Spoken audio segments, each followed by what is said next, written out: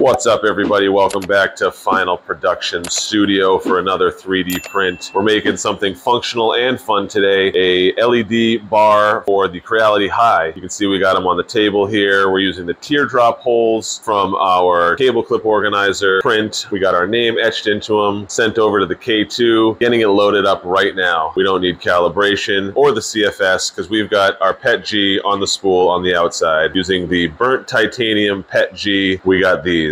Now, I forgot to make a sample to make sure it fit, so I just stopped this print a little bit through, and here we're going to throw it on the high just to make sure. You can see right there, it's a perfect fit. It holds perfect. It's super thin, and it's still staying straight up. Good to go. We can toss these out, clean up the bed real quick, make sure there's no debris on there, and we can resume the print. Actually, we're going to start it right over again. Almost all the way through here, I just wanted to give you a quick look inside. We're using 0 infill on these. 5 walls, 0 infill. It's coming out amazing. They're going to be nice and strong, nice and dense. Don't even need the infill. We're taking a quick pause here to go inside the K2 and just make sure that the cable ties are going to fit. These are 6-inch, 75-pound ties, I think. And here it is complete. Do we have a time lapse? We have a time lapse. Thank you, K2. They look great. There's a close-up of those teardrop holes. Those have been working awesome so that the top of the hole doesn't sag when it prints. Clamp part looks nice and tight, nice and sturdy. The name is engraved all the way through. Perfect. Nice and solid. This is modified from the original version, which had a lot of cutouts and holes, and I don't know, it just wasn't working. So I just modeled it right after that. Here we are getting it set up on the machine. They clip on perfectly, nice and easy. The light will hang right there. Here we can get the cable ties set up, one on each side. We'll make the loop, put the light through, tighten them down. Now we just snip off the top.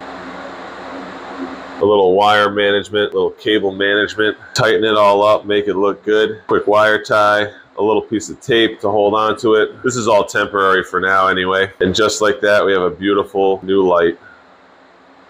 The final reveal, we got one over the CFS here, one over the high, and it looks mint. Way more light, much more coverage than before, and no lights and lamps and headlights in the way. Here's a quick time lapse for you guys. Thank you so much for watching. I really appreciate all the new subscribers, the comments, everything that's been going on in the chat. Please like, subscribe, and comment below if you haven't. I'll see you guys in the next one.